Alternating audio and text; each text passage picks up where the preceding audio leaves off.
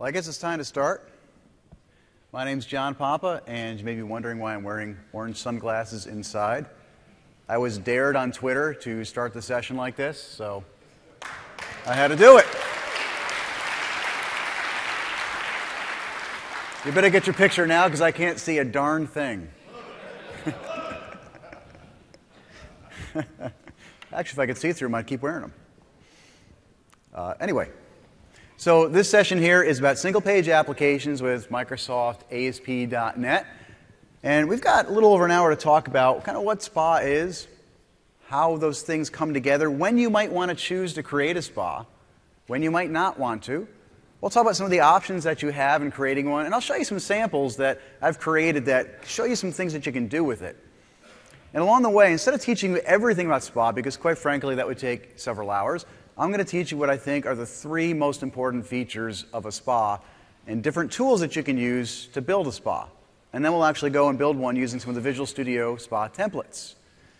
Before we begin, how many of you here have built a SPA or any kind of a JavaScript-heavy client before? Okay, a good portion of you. How many of you here have never heard of SPA? A couple of people. Okay, good. So we'll have a little overview in the beginning of what a SPA is, and quite frankly, even a lot of people who know what SPA is have a hard time articulating it, because SPA is a terrible, terrible name for this thing. It's a single-page app. Well, wait a minute. I'd build apps that have 20 screens in them or 200 screens. That means SPA's not for me, right? Well, no. Single page really just means it's a single HTML rendering from the server to the client, but then once you get on that client, you can have your 100 screens if you want to. So SPA is a really terrible name, and we were joking around on Twitter about what are the names we could use, and quite frankly, none of them worked.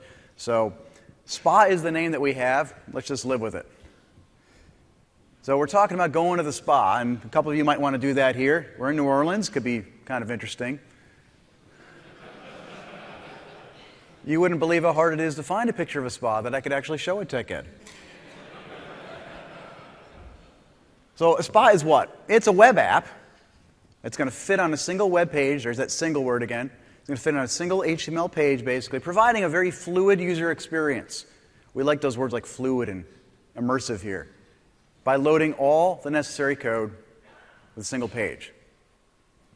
It's really important to grok what this means. We've got a single application. All your presentation logic is now on the client. This does not mean your business logic goes to the client. This does not mean your security gets written in JavaScript.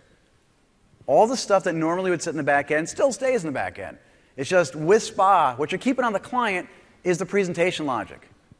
For example, if you were going to Amazon or any other place to buy something, how would the experience be if when you search for an item, and then you select the item, and then you enter how many items you want, and then you enter your credit card, if all of those were different page refreshes every single time that you did anything, and it took like 20 page refreshes to hit, yeah, I want to buy it. That wouldn't be a great user experience, and quite frankly, I assume whatever shopping cart system that would be probably would lose business over that. Wouldn't it be great if you could consolidate that down to, you know what, I'm only changing a little bit on the screen from place to place. Why do I have to re-render the entire page? If somebody selects something, then maybe I should just go get the rest of that information and put it in some kind of a div or some kind of window right below that information. A SPA can help us get there by making a much better user experience. So why would you want to build one? Because John Papa said so. And then after you say, yeah, right. But anyway, I talk about the 3 R's in SPA. And if you want reach meaning you want to cross multiple devices. Have any of you been asked, and probably have, from one of your bosses or clients, I'd like an app that, by the way, should run on all flavors of Android and Windows Phone and Windows 8 and iOS and everywhere. I want to build one of those apps, and I want to write it 20 times. How do you do that? How can you reach all those devices? Well, HTML5, the concept, works that way. And that's what SPA is built on. You can use HTML, JavaScript, and CSS. It doesn't have to be HTML5. It just has to be modern HTML. HTML4 works with it. Can render up to the client for you. And then you can reach multiple devices. What do you want with that rich user experience? We just talked about a situation like that, where you want to have the user have a really positive experience on the web page in your application. And reduced round tripping. That's really the key. Why do you have to go back to the server to get everything every time when maybe just a little bit of data changes each time? And I know that's 4 R's, but bear with me. So if you got those 3 things, spa is a good choice. If you don't care about those 3, then don't build a spa. Let's be very frank. There is no technology today that's, no matter what I'm building and where I'm putting it, I'm using this technology. That doesn't exist. If it did, that company would be rich, more rich than we would. We have choices, and spa is a choice for these situations.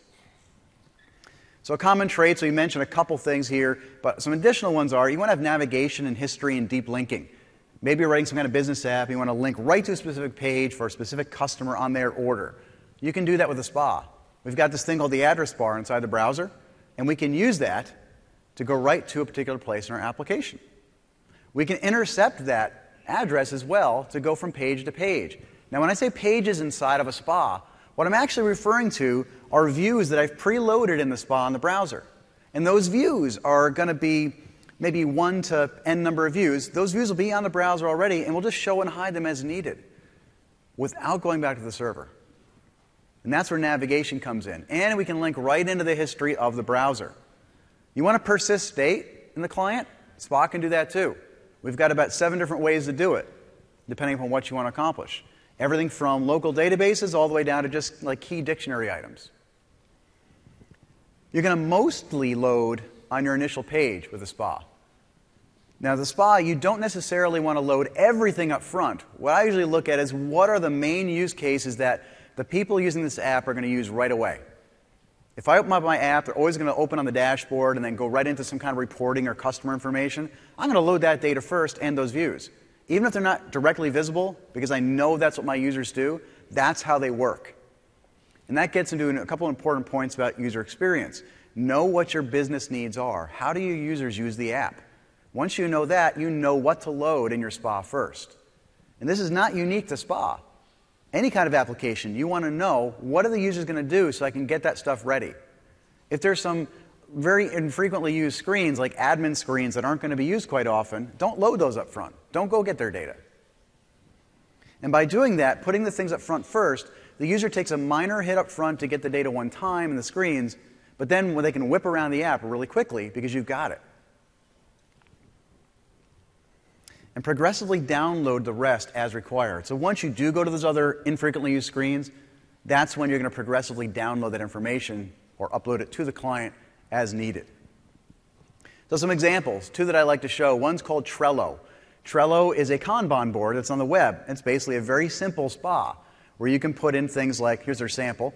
They've got a category for intermediate and basics, and you can drag and drop these cards on these different columns.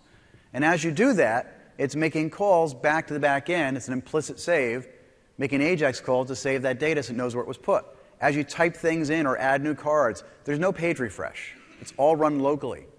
I actually have several Trello boards, and I keep them up all day in my browser. Works great. Very, very fast. Something called Gmail, another spa. You've got your email up and running there. And no, that's not my email. It was very hard to find a fake Gmail image, by the way. So we've got all of our accounts up here for our inbox and all the other folders we have. And all that data, as you're moving around, that's like a spa. When you go to Calendar or Contacts or some other page inside of Gmail, 90% of the data changes and so does the screen. That's when they do a post and say, you know what, get rid of what's there, let's load a new spa. So that's how you can break up your app into multiple chunks as well. Think of them like silos. Talking to a friend the other day, we were talking about the original Outlook web access. Back in, I don't know, 10 years ago. I'm sure I've got the years wrong here. But, you know, the way Outlook web access worked when they had the regular and the light version, the old ones, that was like one of the first spas if you think about it. Not the light one, but the heavy web one. They did all that stuff on the client in the browser to allow you to look at your mail and whatnot. So it's not like spa was something we invented yesterday at, Tuesday morning. This stuff's been around, and there's been plenty of apps that run like this. It's just now becoming much easier for us to write them. So at this point, you're all convinced spa's awesome. Let's go write some. Well, how do we get started? One of the first things you'll want to do is open up Visual Studio and check out some of the new templates that are baked in with the MVC4 templates. And there are several that come with Visual Studio with the latest update and the latest tooling. One of them comes out of the box. The other ones you can download off of the ASP.NET website at asp.NET/singles-page-applications. And I've got some links to these later for you. And once you do that, you've got a few options. First, there's 4 I'd like to talk about. The ASP.NET one's the one that comes out of the box. That uses Knockout.js, which gives you data binding. And all of these samples run a to-do app. You've got lists of to-dos, and then you've got to-dos inside of those lists. There's no save buttons or cancels. It's all implicitly saving, just to give you an idea of how it works. They're little demos. There's also an Ember, Angular, and a Breeze one. And all of those are to-do apps, and they just show you how you can use these different frameworks. They're very nice, and they're samples, basically. But what I like to look at are the 2 other ones that are in there. One's called the Randall, one's called Hot Towel. Hot Towel is one that I wrote, so you can see why I like that. So in Hot Towel, I wanted to use Knockout, because I like Knockout, and I used Durandal. Durandal is a framework we'll be looking at today that helps you put a lot of the SPA things together. And it gives you all the navigation and history, too, and a lot of the other features. But the big difference between the 4 on the left and the 2 on the right is the Durandal and Hot Towel templates that come out of Visual Studio. They're not samples, really. They're not really demos. They're going to get you going right out of the gate and say, all right, I know I want a SPA. I want to start adding views and view models and all my other stuff in the client. That's when you're going to want to use Hot Towel. If you're trying to sell what does SPA do to your boss or to a colleague and they're not really sure what it is, look at the 4 on the left. Those are going to give you a demo. But I wouldn't start with those for an application because, for example, if you open up the ASP.NET one and you want to start building a customer application for contacts, first thing you're going to do is delete all the to-do code, all the screens for to-dos, all the logic for to-dos, all that kind of stuff. So you're going to delete a bunch of code and then start adding your own in. The idea I had behind Hot Towel is, well, when I create a new app, I don't want to have to delete a bunch of code and then add it. I just want to start going. And we're going to take a look at that. So with the architecture of Hot Towel, basically you've got your HTML, and then Hot Towel has 3 key ingredients, all of which we'll look at here. Durandal is a framework that allows us to put all the pieces together in SPA. It's kind of like your plumbing. It's your one-stop shop to allow you to put all the architecture together. Knockout does the data binding for us, so we can get the data from our JavaScript into our UI and the HTML really easily. And then Breeze is a rich data client. And I'm going to talk a lot about Breeze and what it does for you, because until you write an application, a SPA, without using Breeze, you don't appreciate it. And I'm going to show you an app that I wrote without Breeze, and then the same one that I wrote with it, and I'll show you why it's important. And on the server, you can put whatever you want. I happen to like the Microsoft stack with Web API and Entity Framework and SQL Server. You don't have to use this. In fact, I'm actually in the middle of writing one that runs on Ruby on Rails. The same client stack against any server you want. Makes it powerful. All right, so my tagline for Hot Towel is because you certainly don't want to go to the SPA without one. So you don't want to build one without one either. And this is what you get out of the box. When you run Hot Towel, you get this app. It's branded with Twitter Bootstrap. It's a nice, gives you nice visuals, helps you out with some of your CSS. And it gives you 2 pages by default, home and details. So you got 2 pages. They're both blank. You can put whatever you want in there, and then you can put your content in place. And obviously, you can theme it how you want, but it gives you a nice template to get started. So let's go ahead and jump over to the demo. I love the pause between going to the demo. Makes you think it's not going. All right, so inside of Visual Studio, what we want to do is do a new project here and go into MVC Web Application. Once I do that, you're going to see a whole series of different options we have, one of which is Hot Towel SPA. I'm going to select that, and hopefully our internet connection is good. It's going to create the application. It's going to download a bunch of NuGet packages that will help me get all that I need to go.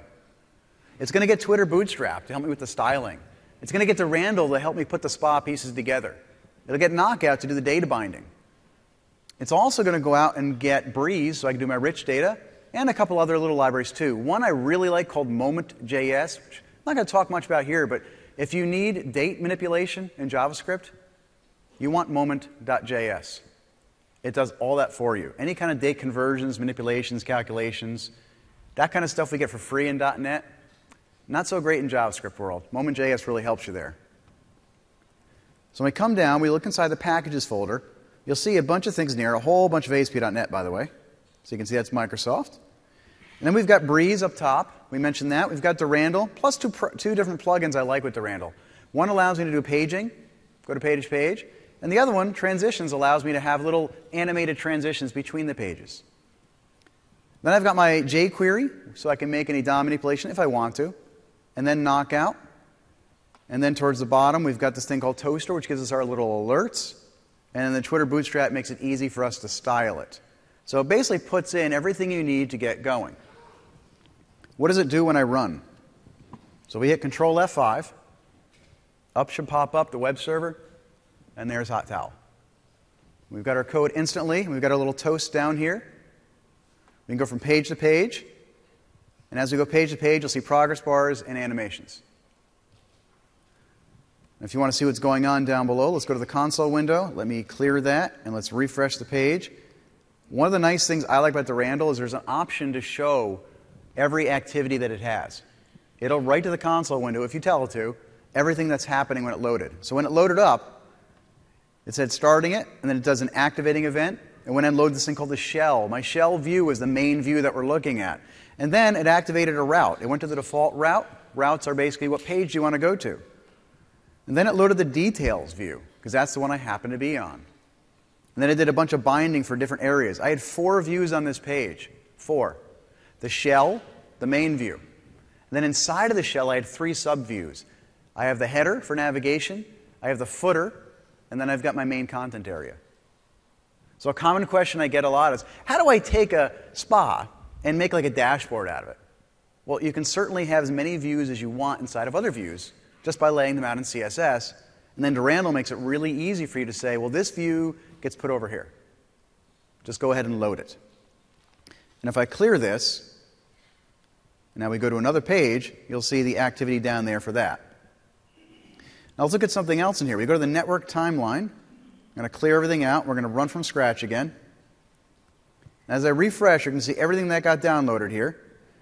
Now, normally in a production app, I'm going to use minification and bundling. For here, for a demo, I turned it off so we can actually see what's happening. But you can see all the files coming down. Notice the XHR. These actually were AJAX requests that were made to go get our views. The 4 views I'm showing by default are the shell, my navigation, and my footer. And then I'm on the home view, so it went and got that home HTML. Now let me clear this. Now watch what happens when I press details. It did not get that view yet. On the first call to details, it's going to go out and get that view. Let me clear it one more time. Now, everything's loaded, right? Because I've only got 2 screens in this app, really. I go back from home to details. No more network activity. It's got that view. So we're good to go. And that's the point there where on the first load, I got everything I needed for that first page, and then after it, I progressively download what I need. There we go.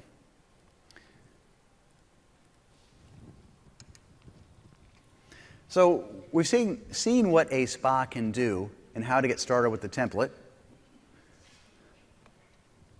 The main things you should remember is that when you're going into these templates, the templates are really good reference points. They're good samples and demos. And then the hot towel one is a nice one to start where you don't have a demo. I mean, there's nothing really to show. There's no data flowing. But you put your own screens in there and pop them in so you can get your data moving on it. So once you do that, here's a couple of links that I have for you. If you go to johnpapa.net/spa, I've got a whole series of links to resources and other things, and I'll show this at the end too, that'll help you get started with these hot towel type templates and understanding more about it, plus about 20 blog posts I've written on the topic. We've also got a link directly to the spa template so you can download those. If you want the Durandal or the Angular or the hot towel template for Visual Studio, you need to go download it from that link at Spa Templates. And then finally, if you want to learn more about hot towel itself, you can go to that link to learn about hot towel. So let's say you wanted to change that template a little bit. Ooh, he's getting dangerous. So we're inside of our MVC app. Everything inside of Durandal is going to be over in this app folder, right over here. Durandal puts the client-side app, think of that like your client project, inside of this app folder. And the code I wrote is under Views and View Models. There you can see a view for everything I talked about. And then the view model is the code for that HTML. Clear separation between presentation and my logic. Let's take a look at the shell view. And let's get out of the super zoom. In my shell view, notice I've got a header, a section, and a footer. 3 different areas. And we'll learn what these composed things mean in a moment. Inside of each of those, we've got views. There's my detail view. It's just a series of HTML. I'm doing a data binding for the title. Well, let's say inside the details view model, I want to see what's in there. Notice the title's at the details view. That is what is showing up when I go to, I killed the project. Let's go ahead and run it. That's what's showing up right here. Home view, details view. So if I change this, that'll change. We could say foo view. And if you cache it, here's a tip for you. Always open up the developer tools here and turn off the caching. I want to disable the cache. Then refresh. And then when you go to details, hey. Did I turn it off? That's okay. You get my point. So after we go here, let's say we want to add another property. I can say, all right, create an observable in here. Observable is going to be something we're going to bind to. And that name is going to be a local property. I could put like maybe John in there or something. By default, we'll do nothing. And then I want to expose name to my view. So this VM object is what's going to be exposed. Think of that like your public properties inside your JavaScript module. Everything here is going to be returned. So this module returns an activate, a title, and a name. And then if I went over to the details.js, I could come over here. Instead of typing this, I'm actually going to flip over to a completed solution. Look at that. And inside my home, I added this little input. Data bind value with name. All right, well, let's see what happens here. Let's kill the other one. Now we've got home view with enter a name, please. Let me kill those guys. Let's get rid of magnifier. All right, what name do you want me to put in here? Sally. Great. And when I change that, notice it actually alerted to the back end that my name changed. The back end meaning the JavaScript code, not the server. So as I change the values from here to there, and I tab out of the fields, I'm getting messages saying, hey, something changed here. How did that happen? I simply added a data bind element here in this attribute to say, bind for my value of this input, bind it to this thing called name. Name is right there, which cross-references to this observable. And then I did a little trick with knockout. I said, go ahead on name and subscribe to any changes. And when that happens, when any changes happen, I'm going to run this function that calls toaster. That's the library I wrote to pop up those little toasts. Just tell me what did it change to. So you can see we can make little changes like that and start building out our spawn and add it up as we need to do. All right, slip back over the deck. So once you start getting in the mindset of building that spa, where do you go? There's 3 keys. Knockout for data binding. You want data binding in your app. Believe me, you do. You don't want to be writing a lot of code to push and pull data into your application. And you're going to want to make sure that you get some kind of framework in place. We're going to look at the Randall for that. And then we're going to take a look at Breeze for our rich data. So why do we do data bindings in HTML? Because what we want is to avoid a real-life screen that doesn't have one field that says name. Real apps have, 40 fields, 100 fields. Let's say you've got 100 elements on a screen. First of all, it's a very busy screen. But once you get the 100 elements, you had to go get that data somewhere. So let's walk through this. You go out to Ajax, you get 100 elements back from your object, maybe an object graph. When you get those 100 elements back, what do you do next? You go through each one of those and say, all right, this field has to get mapped to this HTML element. Move to the next one. Field 2 goes to element 2. And you write 100 lines of code to say, take all these fields and stick them in all these places on the screen. Great, works. It's not hard, a lot of copy and paste. Hopefully you didn't mistype anything. Then when the user presses saved and you want to validate it, what do? You have to say, okay, go back to that field on the screen and let's map it into some object in JavaScript and do that for 100 lines of code. So now I've written 200 lines of code that just seems like grunt work. Data binding, all you do is you tell it inside the HTML, this HTML element should be bound to this thing called name, city, state, whatever. No code required to hook that up. And then when the data appears back in the JavaScript, it automatically gets notified, just like the toast got notified. It sends off a, hey, I'm here message, and then it says, hey, put me on the screen, and it does. And as soon as the data changes on the screen, it goes back into the JavaScript object, keeping them in sync. Two-way data binding.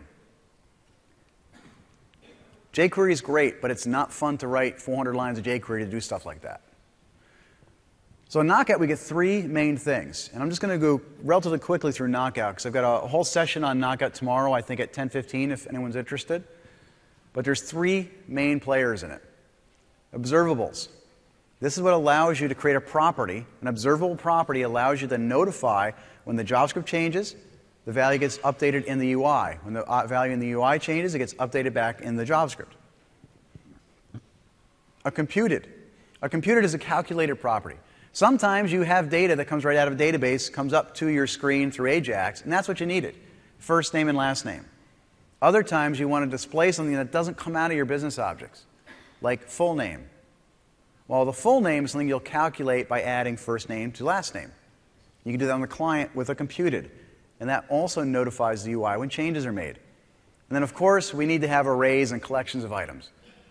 You add a whole list of items, list of products that we searched for into your observable array. Whenever you add or remove one from it, it'll be added or removed from the data grid on your screen, and vice versa. Taking a quick look at each of these, here's how you define an observable. We did this with the name property. You create a property, you tell it it's a ko.observable for Knockout, and right here we've got the title being displayed in this snapshot. Right there is our title, and then the code for that in the HTML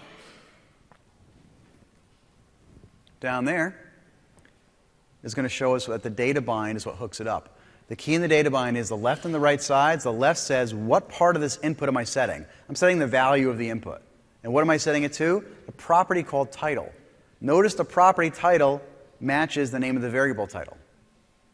And that's how the data gets there. And then you get that two-way data binding. How do arrays work? Arrays don't track the properties. They track which objects are in the arrays. So whenever you add or remove items, that's when the array is going to notify the UI to let them know something's been added or removed. And you can use functions on these too, which is nice. So when you declare an observable array, any array functions in JavaScript, you can use those on the observable arrays too. So if we hook up our code here, let's say it's our view model, and we've got some data here for speakers. I'm going to go get a list of speakers at an event like TechEd. And when I get those speakers from this thing called data service, get my speakers, then I need to hook it up to my UI. So I've got this thing called a ko observable array, and I want it to render something in my page with like the image and their first name and last name. All that data is going to show up in this list.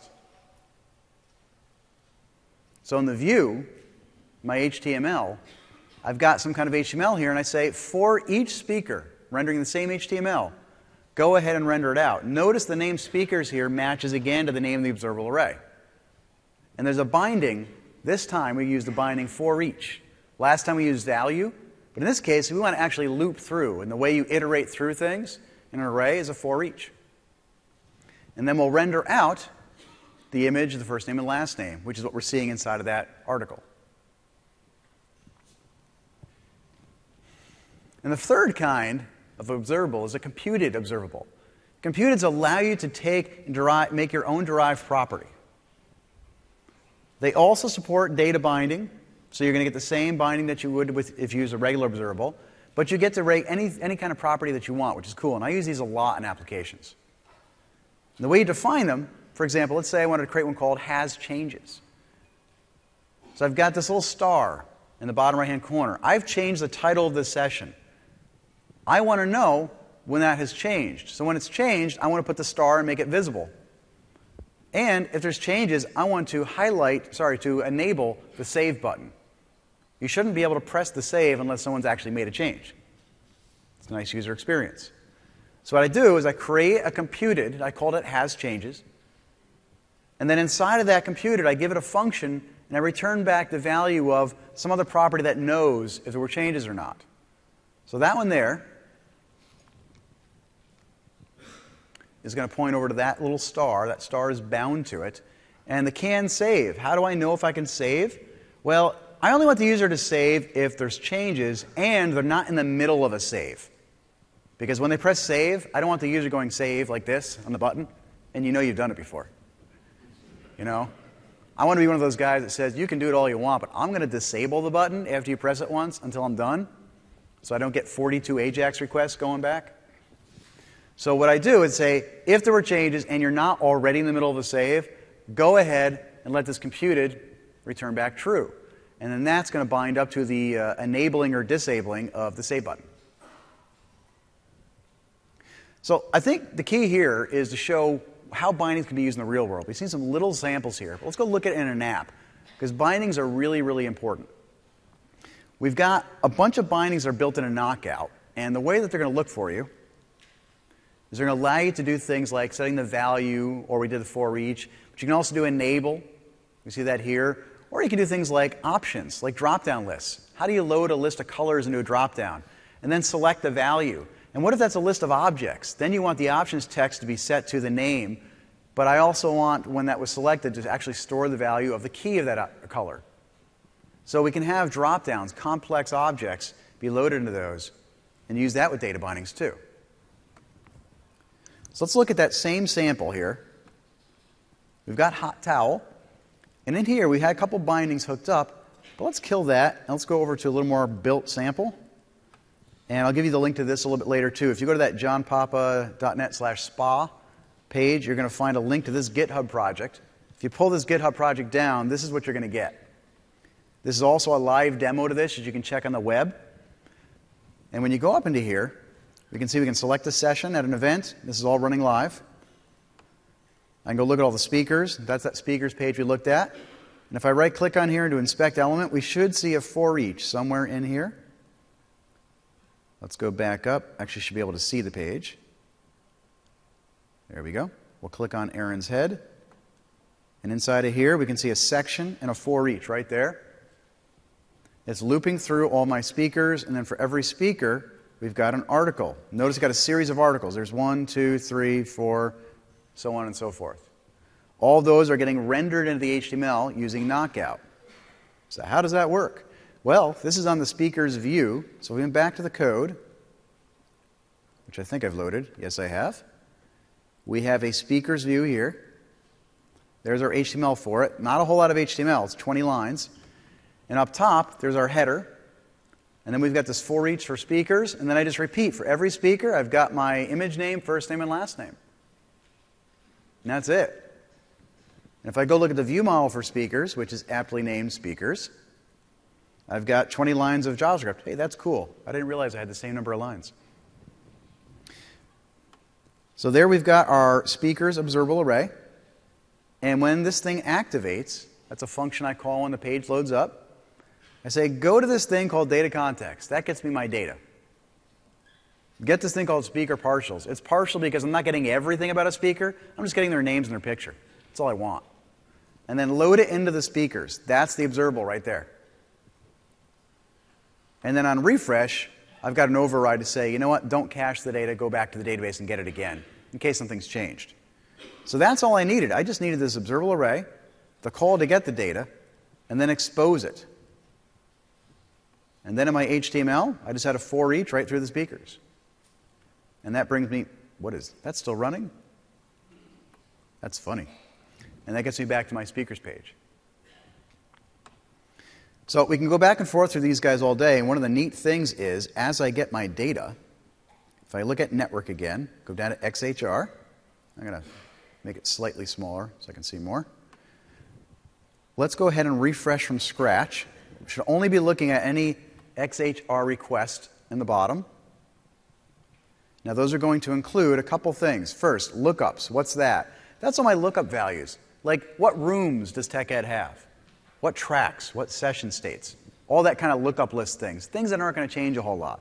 I bundled those together and brought them back as JSON data. And that's what you're seeing over here, the San Quentin room, ID number 20, etc. And then I went out and got a list of the speakers, just their names. Why? Because that's data that I'm going to need pretty much on every page. Whether I'm looking at a session or session details or speakers or my favorites, pretty much anything I do or my agenda, I'm going to need the speaker's name and the session title and the speaker name. So for that, I'm going out and getting that data. I'm also getting the basic information about sessions because I'm on a sessions page when I load it. Otherwise, I wouldn't be able to display them. Then I got two views, sessions and nav. The nav bar is up here, that's a view. And then the sessions down here. Now if we clear that off and I go to speakers, we should expect to see the speaker's HTML view and then any additional data that we don't already have. In this case, we just got the speaker's HTML view. Why? Why didn't we need more data? We already had it. I already knew the names of the speakers and their pictures. Well, now watch. We go back to sessions. I clear this out. Go back to sessions. No new calls. Go back to speakers. No new calls. I'm flipping around. Now, let's say I go into a session. Oh, this looks cool. Build a single-page app. You guys might be interested in that. We click on this.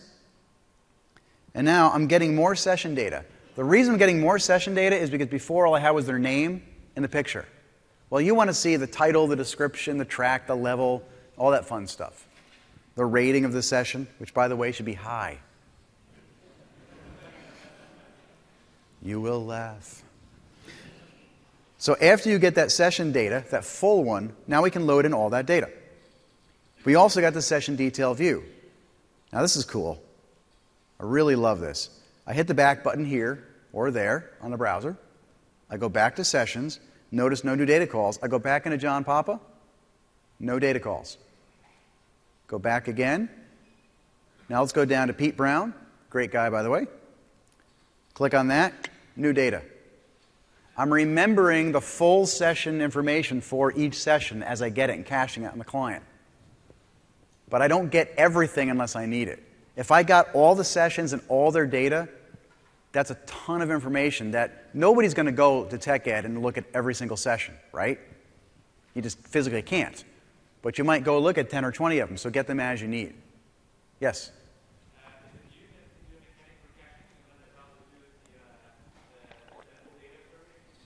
You're asking who's doing the caching of the data? The caching of the data is actually being handled by Breeze, which we'll be looking at very shortly. You can write that by yourself, and I will show you how. And you will be very glad that I showed you Breeze. I like to do things the hard way sometimes. Okay, so we finished the knockout section of this. That's one of the key pieces. Let's look at Durandal. Durandal is a framework. I like to think of things in the Silverlight world, the WPF world, the ASP.NET world, the JavaScript world, as two flavors of tools I can use. There's frameworks, and then there's libraries. And it's just semantics for me, but I think of a framework as you pick one in your application. You don't go pick 4 frameworks and combine them together. A framework is there to be the plumbing for how is your app going to work. Do all the dirty work for me. So what kind of dirty work would you have in a spa? Loading views. Might seem like a pain in the butt to figure out which view am I loading, where is it located on the server, do I have it already cached, and then which view model should it be paired with? And then how do I know to run the view model first or the view first? All that kind of stuff. How do I activate the paging and the routing? All the stuff you do when you start up an app. Durandal can do that for you. It's a framework. It'll do that kind of stuff for you. It's not the sexy stuff like Knockout or Breeze. It's all the hard work that goes into every app. Other frameworks that are really popular, AngularJS, Ember. That's another one as well. I happen to really like both Durandal and Angular. They're both very powerful and let you do pretty much 90% of what you need to do with a spa. So once you pick a framework, what are those key things you want to do? You want to do that composition. It's a term I like to use because you're helping compose your modules. Think of everything in JavaScript as a module, kind of like a class. You want to take your views, those are modules, your view models, those are modules, and put them together and build something. Durandal is going to help you do that. It's going to give you routing, paging. You want to be able to have multiple views in your app, right? Not many of us build one-screen apps. Spa. we're going to build multiple page apps. It's going to give you app lifecycle. You're probably going to want to know when your screen appears and when it goes away. And in some cases, you may want to interrogate the screen and say, before you go away, check these conditions. The Randall will give you all that and more. Navigation. You want to navigate through different pages as well. You want to integrate with the history. Data binding. It's built on top of Knockout. So you get Knockout with the Randall. Instead of reinventing data binding, the Randall just used Knockout. And in fact, that's how it does its page composition. So we've got this screen we've looked at, and when you transition between multiple views, the Randall's doing the work for you. It allows you to go from speakers to sessions. It lets you to hook into navigation so you can tell it which view to go to directly, or type it in the address bar for deep linking. You can also hook into the browser history for backing up and going forward. And the whole thing about reducing your round trips, there's a couple different options in Durandal which allow you to preload everything or just go get things as you need it. Once you go live with the Durandal project, Durandal comes with this thing called an optimizer. And the optimizer will basically take all your views and all your code for the app, let you put it into a single downloadable file that Durandal will look at and grab. So if you want to load your entire spa up front, and you don't want to go get 100 views, 100 AJAX calls, which would probably be bad if you got them all up front like that. Instead, the optimizer that Durandal has will let you bundle that all into one file automatically and pull it down, basically minifies it for you too. So it's one AJAX call. You don't want to do that during debugging because it gets really hard to debug that, but once you go live, that's a great option. So you can really avoid a lot of page refreshes with Durandal too. So we talked about some of these features. You can load your modules as needed. We saw that in action. You get this app lifecycle. We'll take a closer look at that. You also get async programming with promises. If you're doing client-side development, Flash, Silverlight, JavaScript, you're doing async. You're doing Windows 8 development. You're doing a lot of async there too. Async is kind of difficult at times because you make a call and then you need to know when's that call done. In traditional techniques, use callbacks, which are fine, but promises are more elegant. And Durandal bakes that whole philosophy of promises into it. And we'll see some examples of that. And the way that we use promises in Durandal is we're always going to return a value from all the functions to let it know when the function is done. For example, that's how Durandal knows when you've activated your form. You write an activate method, and I'll return back a value of true to say, I'm done activating. That way Durandal can do whatever else it needs to do after you've activated your screen. And there's conventions in it. Notice how my view model and view are both named speakers. They just, because I named them the same, they both get married together. Isn't that great? That's how life should be. If you got the same name as a woman, you get married. There you go. You know? I'm not going there. So in Durandal, you keep things with the same name. It says, hey, I know you. Let's put you two together. It's a matchmaker. You can change the conventions. That's fine. There's ways to get around it. But out of the box, most of the time, you're going to want to do that. There's times I don't. For example, my nav view, for my navigation stuff and the examples I've been showing, there is no view model called nav. But there's a view called nav. It does have a view model, and I'll show you where that is. So you can break convention if you need to. And you get page navigation. Quite frankly, a lot of SPA frameworks don't give you this out of the box, and I can't understand why. If you build an app, every app I have ever built that wasn't a demo I did on stage had paging. It had more than one screen. I don't build anything for companies that doesn't have more than one screen. So I'm going to need paging and navigation into it. The good news is Durandal and Angular, as I mentioned, both those have paging and navigation built in, which is great. So let's say you're configuring a menu. There's a shortcut for all this code, but I wanted to show some details of it to give you an idea of what you can do with Durandal. So we got this thing called a router that comes with Durandal. The way you tell Durandal, what do you want to use? What module do you want? Out of the box, it has this thing called a router. The router is its paging tool. So I go get the router using the syntax of require. Require, you can think of it like asynchronous module loading. It says, I'm not going to load all the modules that you need until you need them. Almost like dependency injection. Go get me the router. After I get the router, I'm then going to set up all my routes, and I'll pass it to this router. My routes are different pages. I've got a view model sessions page and a view model speakers page. I've defined the name that I want to show inside of the HTML. I've defined the URL that people go to. So when you go to /speakers, it's going to load the speakers. I've defined the view model that I want you to load. I have not told it which view to load, because by convention, it's going to load the speakers.html. And I've set visible to true. By default, the Randall lets you set visible to true or false, and all the ones set to visible will actually get returned in an array of visible routes. Those are like top-level menu items that you can bind to a screen. So normally in an app, I'll create this routes array of objects. I could load that off a database, have a database store all my menus, bring up the ones I need that the user has authentication for, let the server figure that out. It returns to the client all the routes that I need, and then I can data bind that using Knockout to the screen. Once I've got those routes back, what I'll do is I'll pass it into my router.map function. So I've got the router. I say map these routes.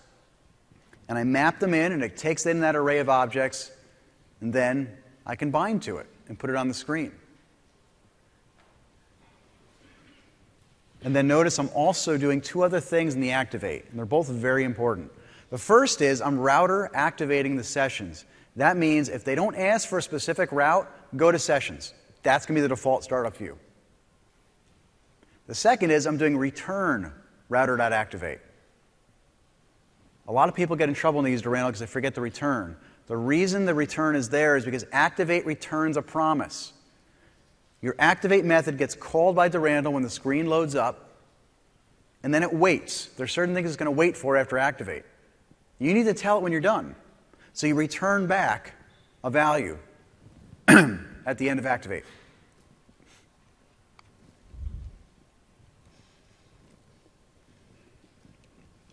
So inside of my screen, I've got this section, and I've got this compose data binding. The compose is a custom binding that comes with Durandal. Very similar to the knockout syntax because that's what it's using.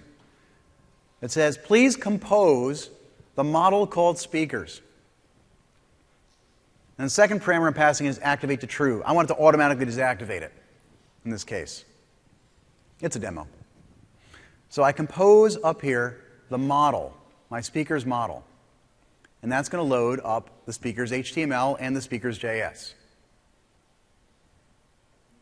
You just use a compose binding. That's why that shell code that I showed you was so small. Inside that shell code, let's go look, we had very little HTML. Inside of my shell, I've got a header and I've got a section. And then inside of there, I got these compose bindings, which I'm using a different syntax there. Let me go ahead and type in the same one we just had.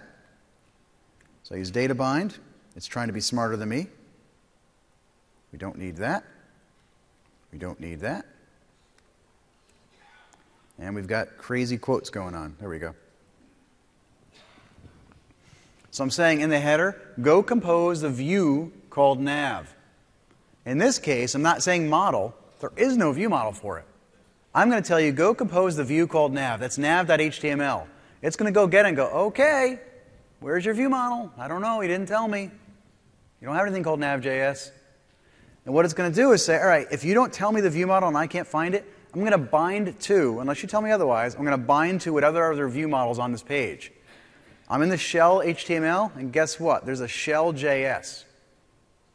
So the shell HTML is bound to shell JS, and when it loads itself, this subview called nav.html will also be bound to shell JS.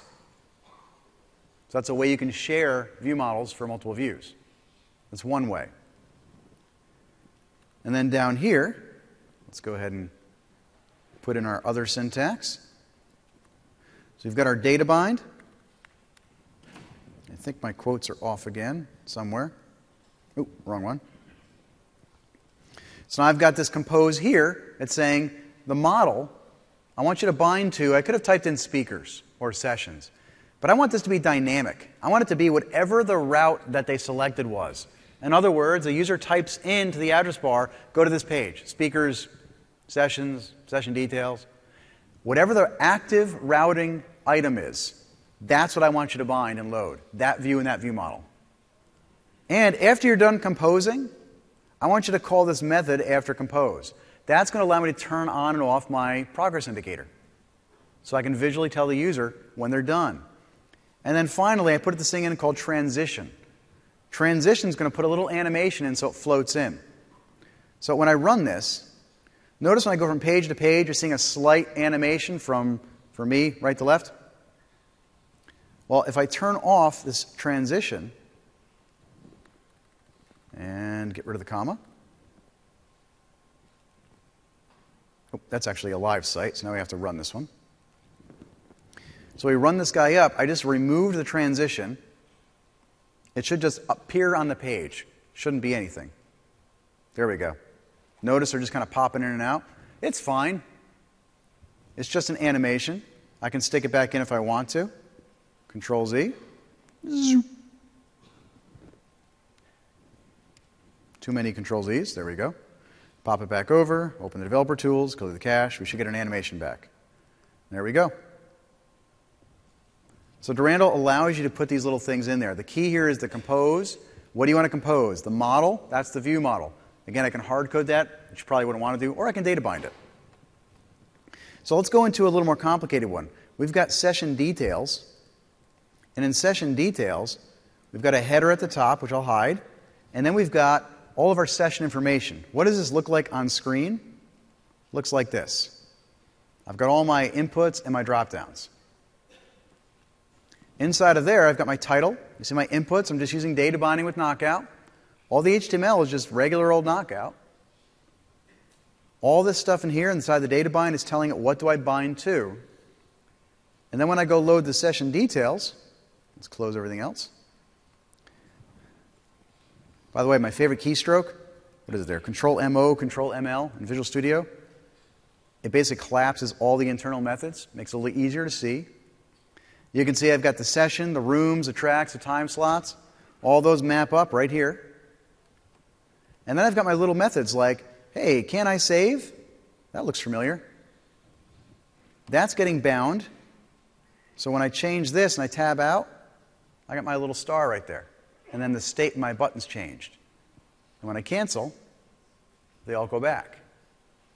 That's because they're looking at has changes and are you in the middle of save? So I've got all those little methods in there, and I've also got this cool one called can deactivate, which we'll talk about next. So Durandal gives us a lot of the plumbing to help build the app. Those are the things you don't have to worry about. How do you get screens to appear? How do you transition? And I talked about this activate method. Durandal has a concept of an activator. I like to think of there's two ways to get something to appear.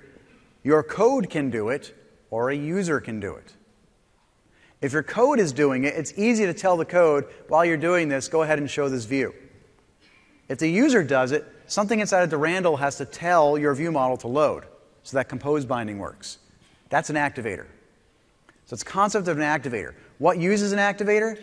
The router does it. So if somebody uses the router, it's going to automatically call the activator to load your views and view models.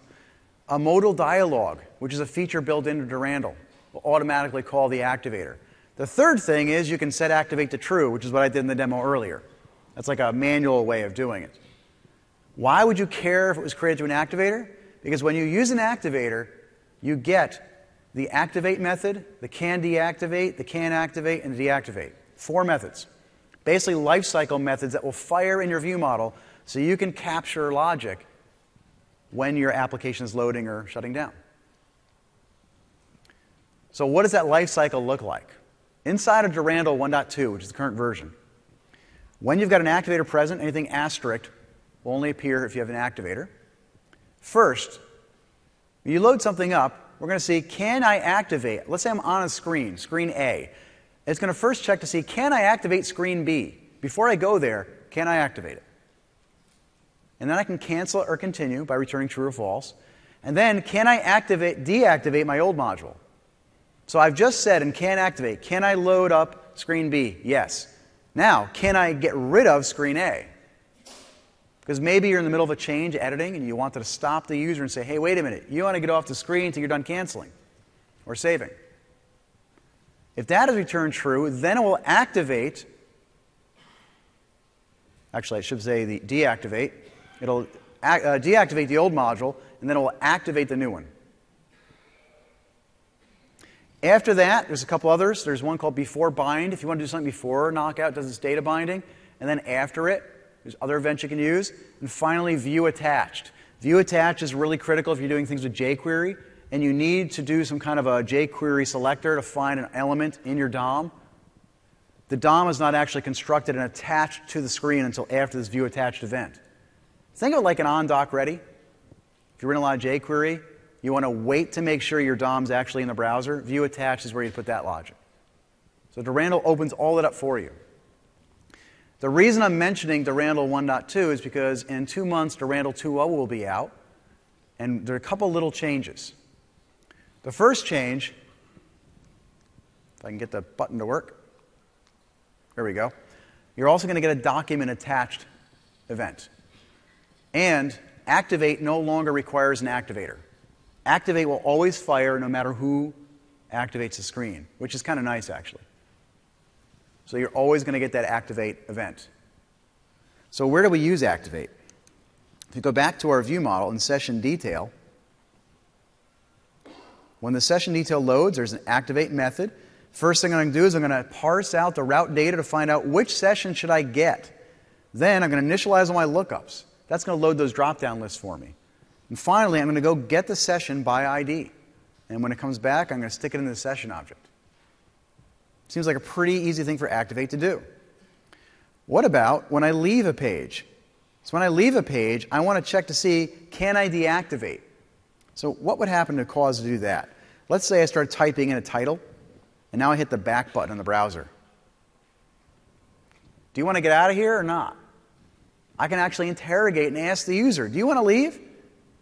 What's happening in there is it's saying, in can deactivate, if I'm in the middle of a delete, I wasn't in the middle of a delete, so I passed that. Then, if I have changes, I did have changes, so I'm going to hit this logic. I put together a title and a message, and then I show a message box. That's a feature in Durandal. So I show the message and say, hey, do you want to get out of here or not? And they use a promise. When they're done selecting yes or no, the logic in the then is going to run. That's this check answer. Check answer is a function right there. We'll scroll up a little. So after I select the button right here, let's select no. I don't want to leave. It's going to capture the selected option. And I'm going to run a little if logic, say if they said yes, call this cancel logic. And then I'm going to return the selected option. So the returning the selected option, yes or no, it's either going to leave the page or it's going to stop the navigation. Very important. Most apps that I write with users, when they make changes, they don't want the page to be able to be turned to another page unless they get to save or cancel. However, if you're writing an app where you want to have multiple pages open and save all the changes at once, multiple pages, you might not want to do that logic. The cool thing here is you have choices. You can put that logic in or you cannot. So now if we want to go back, it'll capture this button I called to go back. And I can say, yeah, cancel my changes. That could be no. Or, do you want to cancel and get out? I can do yes.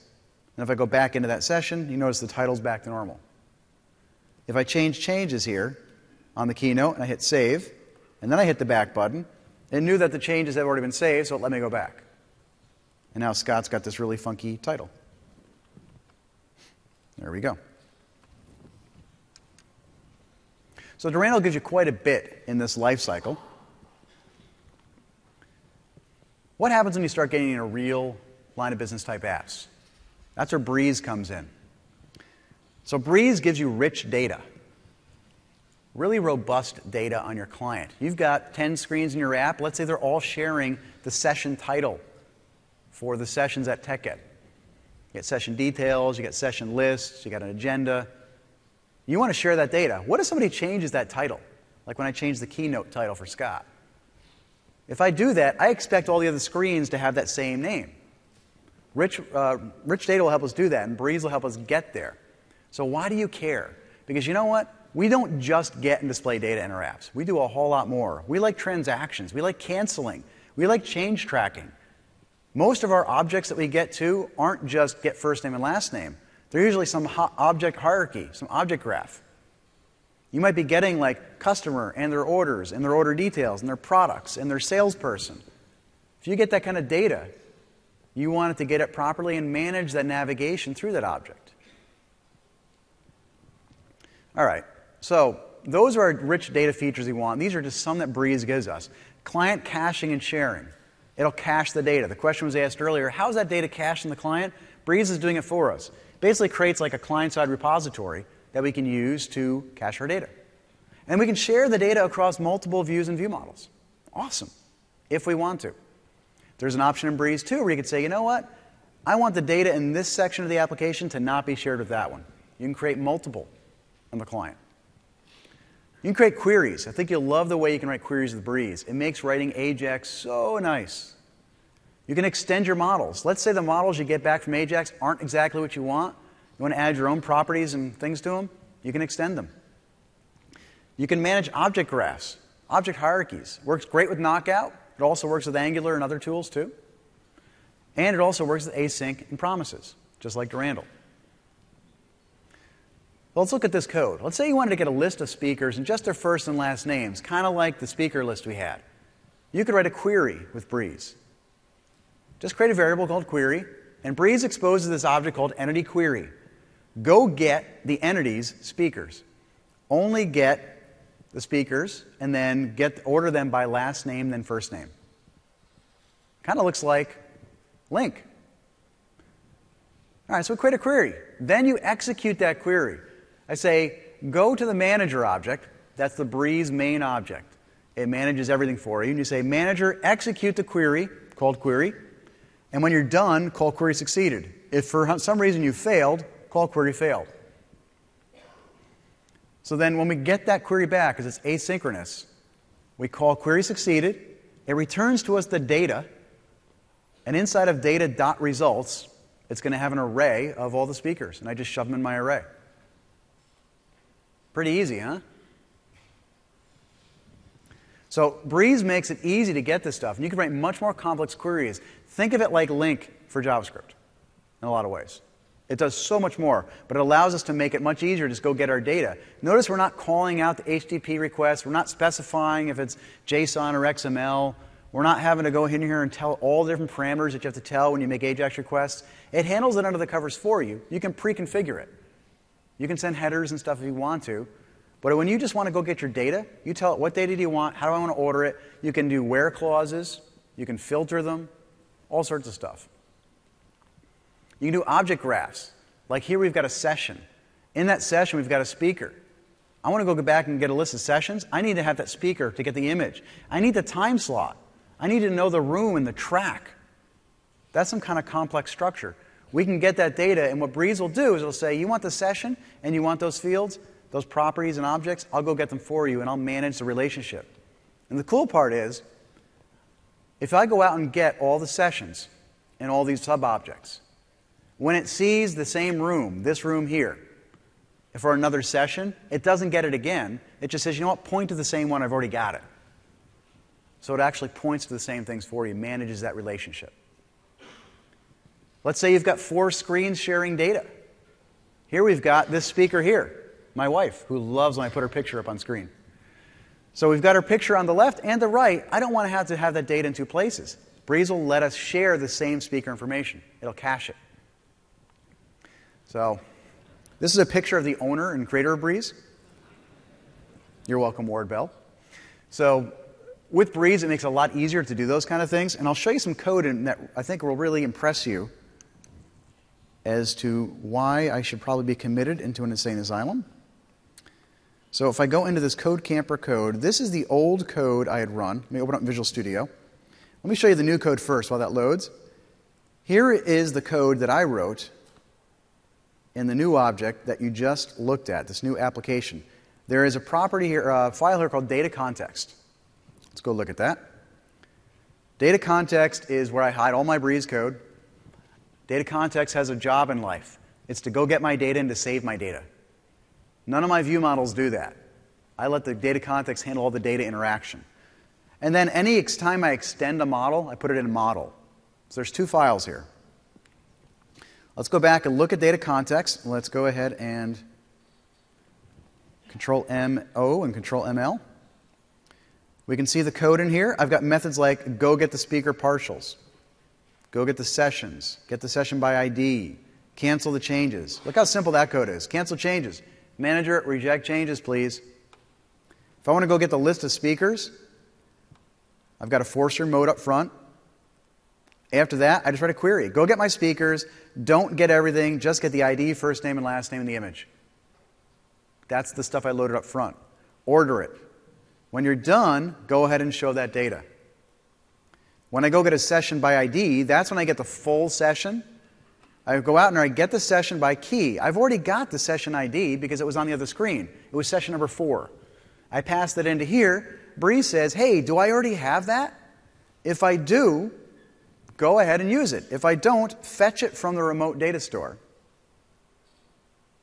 And then when I'm done, I write this query, say, go ahead and any queries, get the entity for session, execute it, and when I'm done, bring back the data results. So in this file, this is the part I wanted to show. There's 240 lines of code. Most of it is just, going in and getting the data, saving the data for this app. 240 lines of code. Let's go look at another application I wrote. And here it is live on the web, and I'll give you a link to this too.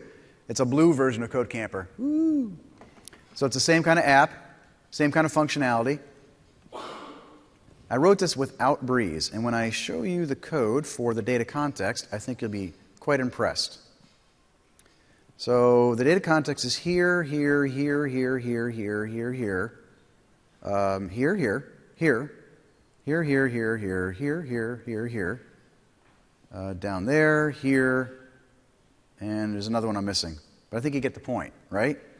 2,000 lines of code. Let's take a look at it. Is it hard code?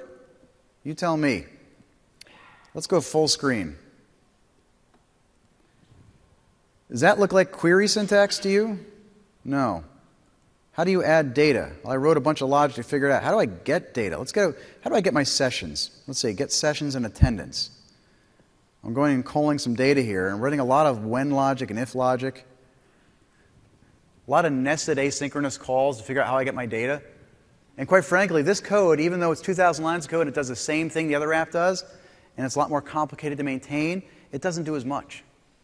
Every time that I want to add a method, I have to add a new function in here to do it for insert, update, delete, get one by ID, or get multiple. Think of it like if you didn't have Entity Framework in the back end to go get some of your data for you. How would you write your code? We used to use things like the enterprise library to go out and write our own methods to do that. Well, Breeze kind of eliminates a ton of that.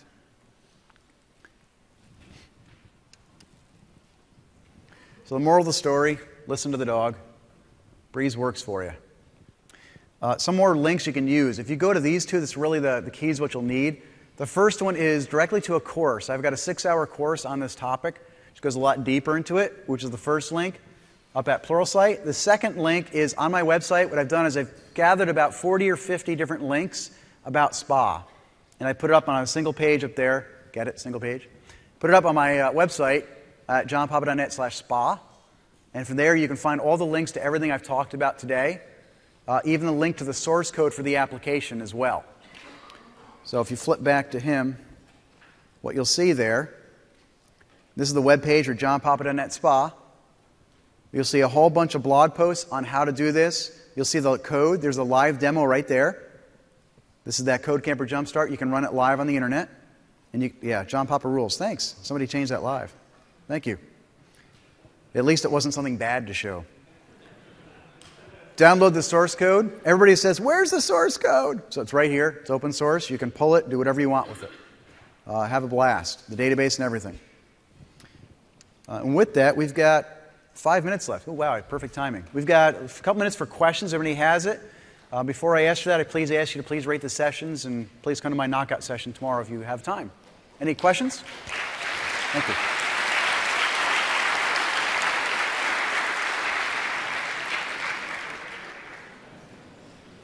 So go ahead and use the microphones for questions, I guess, so I can hear you. Okay, my question is, how do you avoid someone opening the JavaScript console and monkeying around with your app. How do you avoid what in the console? Like, let's say you're in Chrome. I'm way up here on your left-hand side. On the left-hand side. Okay, cool. How do you open, let's say someone goes to your website, opens up Chrome, opens up the JavaScript console. Are there things in place for them to not start monkeying around with your app since it's mostly JavaScript? Oh, so you want to not show all the console messages in there? Is that what you're saying? No, but with the JavaScript console that's built into Chrome, you can assign variables, you can do all sorts of things. Yeah. So how do you avoid in an SPA avoiding it, gotcha. someone basically hacking your website by just opening up the JavaScript console? Well, the key, you can't avoid it entirely. There are ways, but you really can't avoid it entirely. But usually what I do is I just make sure that anything that I have and give them access to, I still vet it with validation. So there's validation in this app that I didn't show, but I make sure that anything that's important enough that I don't want somebody to change, I actually do validate it, make sure somebody didn't do anything wrong. Okay. Yeah. Yeah, you basically have to validate Cool. server-side. Stack. With the stack you're using, how testable is it with, say, Jasmine or QUnit and Absolutely the JavaScript testable. test? You can absolutely unit test it all. In fact, this Code Camper Jumpstart, the white one, I didn't write unit tests for it because I ran out of time. But the blue one, which I'm going to make available later this week on GitHub, that one's got unit tests written in QUnit for it as well. Okay, sounds great. Hello. So, what sort of approach would you recommend for like responsive sites? Because I'm assuming there's a bunch of like libraries that you need to load up. So, it's probably gonna bog down the site on load or something like that. Are you saying when you get like a large application, how do you speed it up? Mm-hmm. Well, there's two approaches I take. One is I try to make sure that I only load the needed pieces up front. Like I mentioned, Randall will optimize everything for you and load 1,000 screens at once if it wants to and if you wanted to. But in that case, I probably wouldn't. The other approach that you can do is you can not optimize it. That's one way. The other approach you can do is you can break it into those like silos that I talked about. Kind of like the Gmail approach, where you've got your email on one, and then you've got your contacts in another. Basically, wait till they go to a new section before you load that stuff up. And that works just as well. Okay, thank you. Cool. I was wondering about validation. So I didn't see any with your data banding, but I was wondering if there's any possible or what were you using? Yeah, so there's lots of ways to validate. The question is, how do you validate? Let me show you a quick example here. So we're inside of here. We've got, let's say, switch your view, please. Let's go ahead and wipe out the title. John, switch your Oh, I'm your not showing it, projector. am I? Sorry. Can't you see my laptop from behind everything? No, I don't have your skills. Wow, he's a comedian. All right, so we press save. Oops, title is required. We can also do like select, I think I can unselect things. Let's try this. Yeah, so I'm actually multiple validation. What I'm doing, it's not completely automated. What I did is Breeze will tell me, it'll read my metadata, because I've told it things were required. And then I can also set up custom rules like min length and max length, things like that, or any rule you want. Multiple fields in a validation. And then when I press save, I wrote a little line of code to say, Breeze, go validate. And then it tells me if there were errors. And then I pop it up in a message and I stay on the screen. If you want, you can also tie into HTML5 validation. So you can use, there's a library called knockout.validation, which will actually look at the same metadata and it'll like display it in the HTML for you. And I've used that before too. Yeah, I know about knockout validation. I was wondering because I didn't see it in your NuGet packages. I was wondering as well. But Breeze allows you to do some metadata, that sort of stuff. Yeah, Breeze will read the metadata. So if you're using Entity Framework, it's actually even easier. That's the easy path. Using Entity Framework, any metadata that comes with the client, it'll automatically scan that and read it. And then you can add and extend your own properties. So for example, if I find my project and we go down to, I think it's my models. Inside the models, you're going to see this thing called Create Reference Check Validator. I create my own validator to say, that's where if I select something in the drop-down list that's not a valid value, I'm making sure they select something. You're going to create a session, you need to be in a room. So that's going to check that for me. Another one is, let's see, did I put them all there? I think it was the only one I made here for custom. But that's what's happening here to make sure you select something. And then I just call a method to say, go check all the validators. All right, good. Thank you. Sure. Left? Hi. Can you speak a little bit about Node.js and its relation to the hot towel stack? Speak about Node.js's relation to Hot Towel Stack. Comparison, contrast. Well, you could use, if I was going to use Node.js, it would probably be an option I would use for the server side for it. So you could set up your own web server on the back end. I mentioned earlier you could actually put Hot Towel on top of anything. You could actually do that, and I've had a couple people try it. Works out great. You can also use Node.js to automate the creation of templates using Hot Towel and Durandal. Actually, the Durandal people have done some of that as well. It doesn't necessarily compete with it. It just kind of enhances it based upon what you want to use. Thank you. Sure. On the Breeze.js, is there, when you first import it, is there like, do you have to wire it up with Entity Framework? Or is there like a config file or something where you point it to, or how does that work? It's magic. Breeze is magic. Didn't you see the dog with the ears? So I think your question is, I see two things in there. One is, how do you get Breeze to work? Right. With Entity Framework is one question. And then what if you're not using Entity Framework is probably the next question.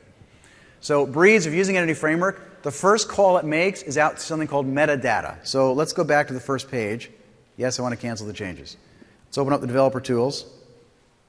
And then if I refresh under XHR, the first call up here is metadata. It's actually reading all the information about the entities and their properties that Entity Framework exposes. So that's how it knows about all that stuff. If you're not using Entity Framework, it's automatic with Entity Framework. But if you're not using Entity Framework, you can still get the metadata. You have to send it back, though. So you're at your own custom backend. You'd have to send it the metadata. So Breeze can do it through like a web API service. Cool. Thanks. Yep. Hi there. Hi. At the beginning of speaking about Durandal, I think you said something about bundling. Bundling. Views. Yeah. It sounds a little bit scary for me that you send everything to the client. What do you think about this? What do I think about bundling and that it's scary? Yeah. I mean that it will be, the start of the application can take a long time, yeah? Yes, it can take a longer time. In an application, if you're going to write an application with 1,000 screens, I probably wouldn't want to bundle everything. I probably wouldn't. It really depends. I have a philosophy on performance. I wouldn't necessarily worry about it until you see an issue. If you see an issue with it, bundling it and loading it, and the startup time's too long for you, that's when I'd go back to what the other gentleman asked about, where I'd break it out into multiple bundles. I'd still bundle, but I'd probably do manual bundling with something like Grunt or Squish It or the ASP.NET bundling modification, and then just call those individually. Okay, thank you. Sure. Yes? How easy do you think would it be to integrate with existing web application built strictly with the Razor View engine? That's a good question. So how quickly is it to integrate like spa type stuff into an existing app? Mm-hmm. So I've had a couple customers who talked, they had a Silverlight app, and they wanted to start putting and replacing pieces of the Silverlight in their web app. It was an interesting problem. Like, well, yeah, theoretically you should be able to take little pieces at a time. And they've been going through that, and it's been working out good. So the key is to make sure that as you add the features in, you know when you're loading Silverlight versus your spa. Or if you're doing it into static HTML or just standard ASP.NET, that works too.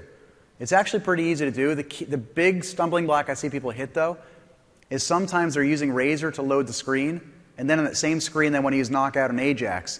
And you don't have to choose, but when you start using both, you don't want to load the data from two places. So I would recommend to make it easier if you can. Things that are already using Razor and HTML, let them go. Razor's great. But if you're going to use Knockout and Ajax and Spa too, use that for the new stuff. Yeah. Thank you. Yeah. I don't like rewriting any code I've written. So I think we're a couple minutes over, but I appreciate you guys coming. And if you have other questions, I'll take them in the hallway.